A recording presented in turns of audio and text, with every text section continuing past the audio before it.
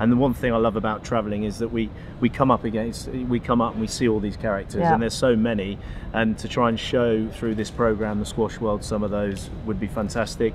I was lucky enough to catch up with the MC extraordinaire in the French Open in Nantes. Yeah, Romain SuiSui, and I caught up with him in the castle and saw what he had to say.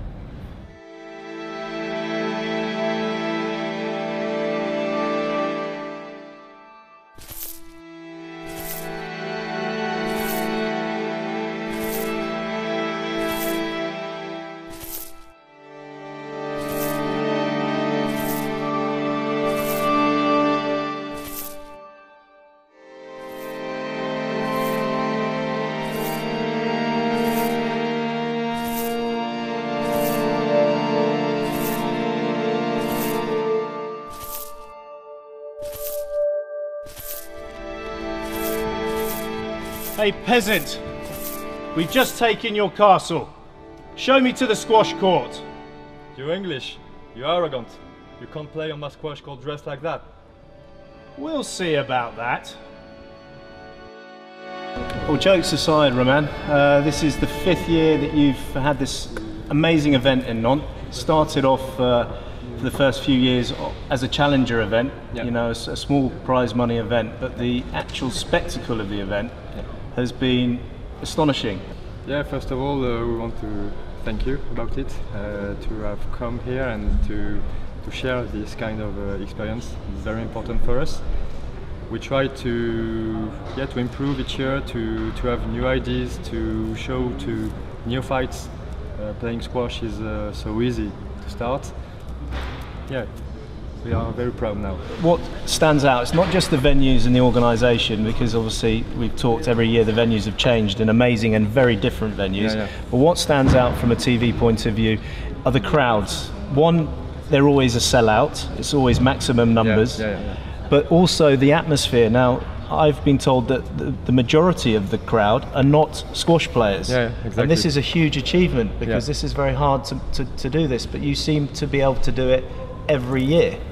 At least 60% of them are non-playing squash people. It's amazing. So it's also a reason why you have this kind of atmosphere, because they come and watch a sports show, and they want to discover. That's why I'm always trying to explain squash rules, and I try to ask, because I don't want to repeat every time the same thing.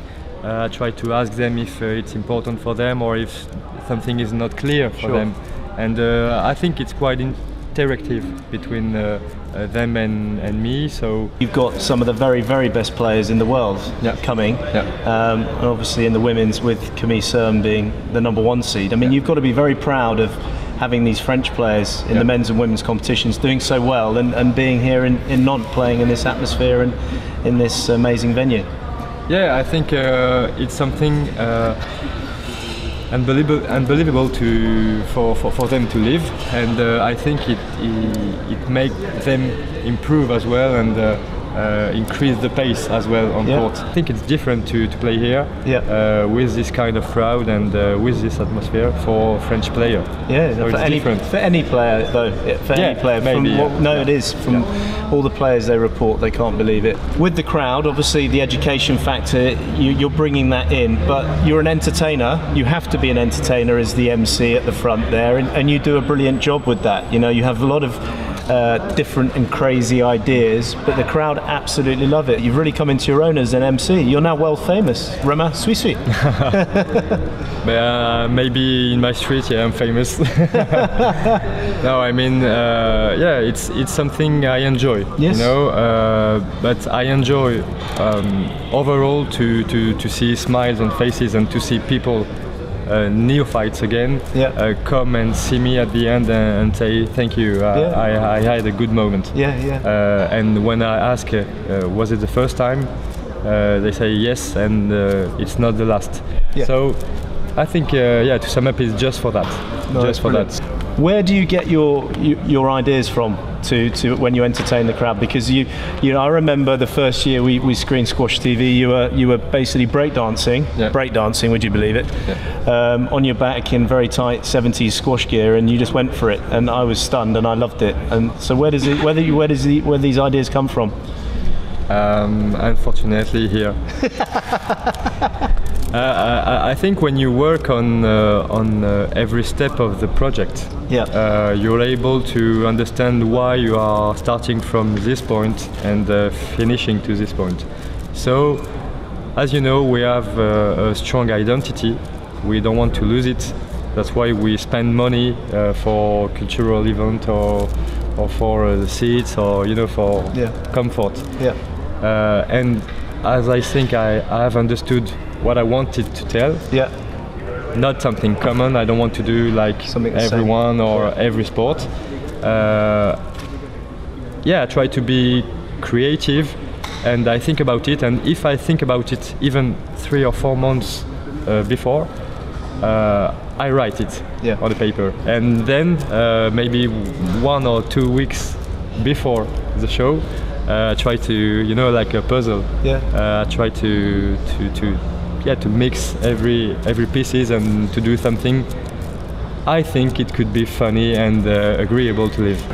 I want them to understand. I want them to applause, to make noise, to do something, even for you, even for Squash TV and TV spectators. It's important they have a good moment, a good time, and I think I want them as well to come back home, for example on Tuesday, and come back on Wednesday.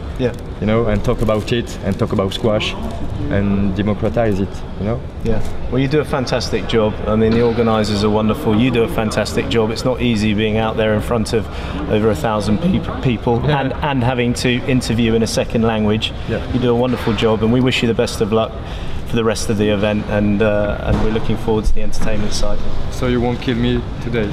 I won't kill you today, but there's always tomorrow.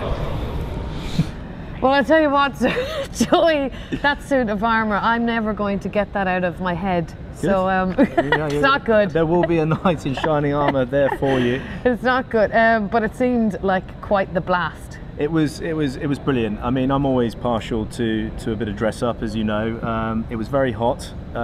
Being inside that castle was extraordinary, though. As a venue, it was unbelievable. The health and safety at one stage were looking, and this is no joke, were looking to call the police because I actually had a real sword, and they obviously didn't trust my dexterity. Who would? Who would, exactly, who would.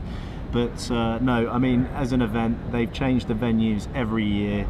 For me, it's the best event on the PSA World Tour because they fill it with 65 to 70% of the crowd are non-squash playing people, so it's spreading the sport out of our kind of squash bubble that we want.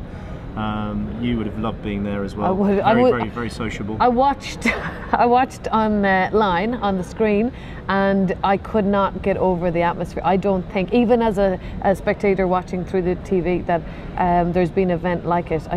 My feeling was, how can we recreate something like that elsewhere? Well, this is what I would say to a lot of tournament promoters that are doing stuff, to actually even have a chat with. There's a core of 4 people involved with the organisation in Nantes, so they're the volunteers that really do know how to put on the event. There's a professional background with 2 of them of event promoting in different areas, not just squash, in all sorts of different areas. But what also fascinates me is the way they move the event from different venues every year within the city. So next year is going to be, I can't say where it's going to be yet, but next year will be in a different venue to the castle. Wow. But yeah, it was fantastic. I mean, to be part of that was awesome, and like I said, hopefully I'll get to dress up next year, and fingers crossed. That's the most important thing.